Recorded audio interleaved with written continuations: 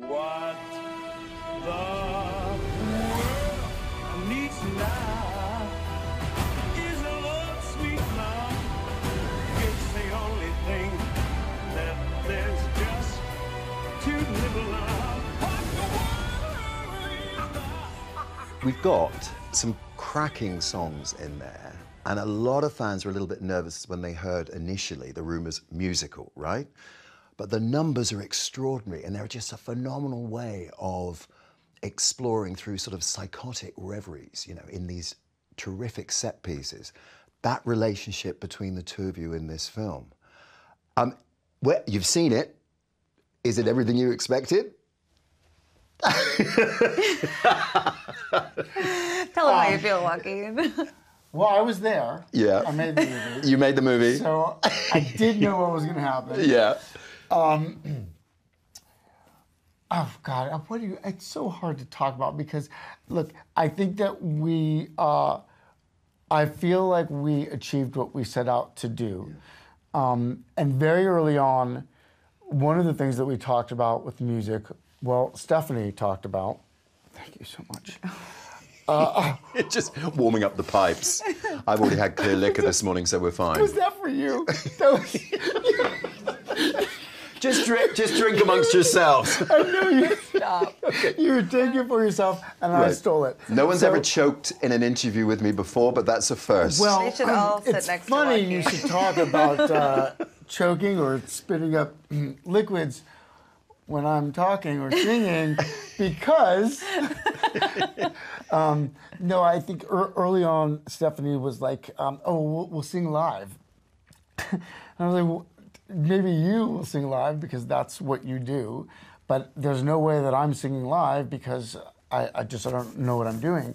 But of course, she was ahead of me, and she knew that the character doesn't know what he's doing. And we made this decision, like, for me at least, and something that we talked about, in approaching the songs, it needs to feel like it's come from Arthur, like the reality of somebody that's grown up hearing these great American standards, like on his mom's radio, and then just kind of singing it, but there's nothing polished about it. It should be rough around the edges, and it should feel like the visual was like a 14-year-old that's fallen in love for the first time and has no choice but to like sing his feelings. Yeah. And I think that's when it kind of clicked for me. That became my approach, and I think for you, it was, you do so much because there's moments that feel very intimate and broken, and then also some more bombastic and explosive moments as well. Yeah. I don't know how I became the interviewer now. I was going to say, nice to meet you. Yeah, it was nice to meet you. Thank you. It's been great. Thank you. You were That's great. all we've got time for.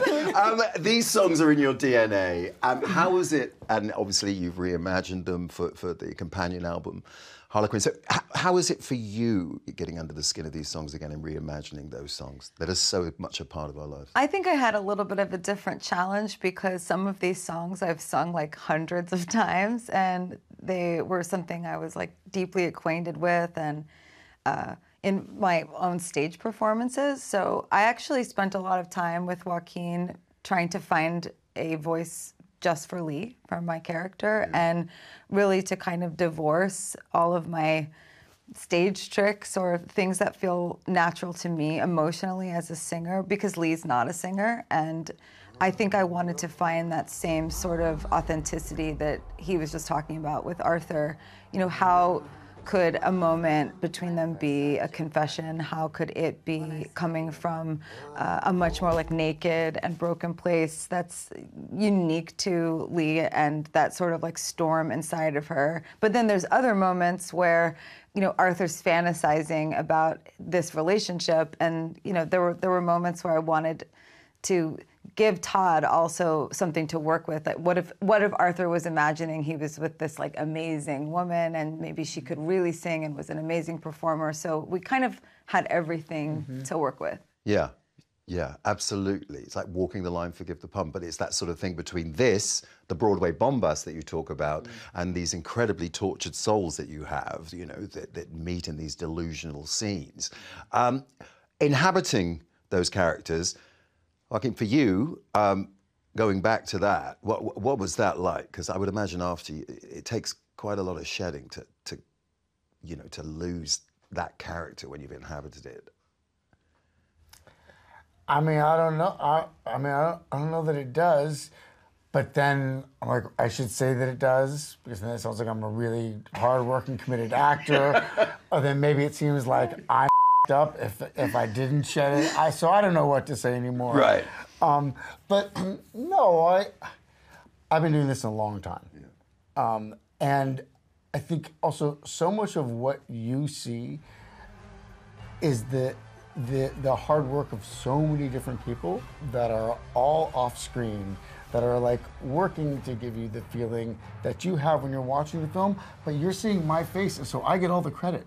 And you're thinking like, oh, it must have been really hard, but sometimes you'll do a scene and you'll look at playback, and just because of like the lens and the lighting and the color shirt that you have, I'll have a really powerful reaction to it.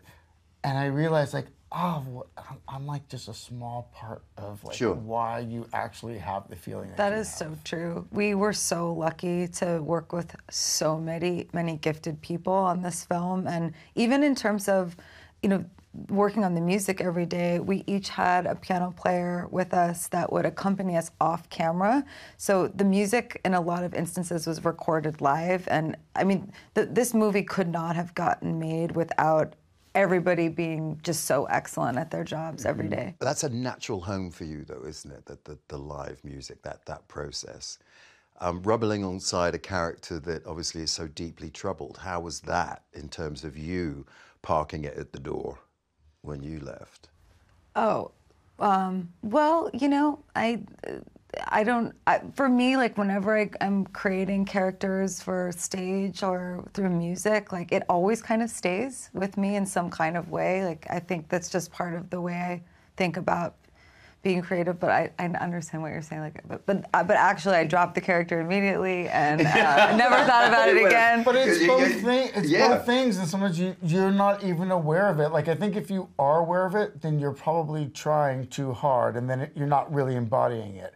I think like when it does present itself in your life, you're not really aware of it. That just is your life, and that's what we're doing. Every day we are going to set and we're putting on these clothes and we're with the same group of people. So of course it has an influence on your life. But I think sometimes when we talk about it in the press, it sounds like this whole thing, you know, it's kind of romanticized. Yeah. It's 10 years to the week that we both met for the first time for a sit down to talk about Cheek to Cheek, and this was in Brussels, and you came up to me, you gave me the biggest hug. I'm meeting Lady Gaga and I get this warmth, you know, and it was an extraordinary moment also to be with Tony and to talk about those songs, all from the Great American Songbook, which brings me to the companion album, which is great. Yes, it's amazing. I know. I've heard so little of it. Heard it. I've heard a little bit of it, but of course, I mean, this is great because it's a further reimagining of the songs that are reimagined in the film. You know, for the most part. And again, as I say, there's songs that are part of the fabric of our lives and stuff like that. So congratulations, that must feel great. And yeah, I'm so excited the music's out, and it was like, you know, just to kind of tie it a bit into what you were saying, like. There was so many ways that the character stayed with me, just even in the way that I was thinking about music. And I was so excited to make a record that reimagined all of these songs, but you know, without any genre in mind, and just like continuing to build the world of the movie. The gravity of the movie for me was really strong, and I just wasn't done with it. Well, the gravity is strong in this room. I'm firmly in your orbit. Thank you both very much indeed for taking the time today. We're champing a bit for that 7th album. Riddle me this, riddle me that. There's so many clues around, but we'll get there. Joaquin's heard my whole 7th album, and you should just follow him around. Okay. You did walk in here with your headphones on. Did I? Listen, the gravity of this rock is what's pulling me in. I'm like, I can't. Yeah, let's have a look at the ice. Let's have a look at the ice. Come on, don't be ashamed. Whip that out. Congratulations. Come again. on. Thank you. There it is. And there it is. Hey, thank you. Cheers, Thanks mate. so Really much. appreciate it. That was fun. Thank you you so much. That's entertainment. Hey. Right? She's got the pipes. Excellent. Right?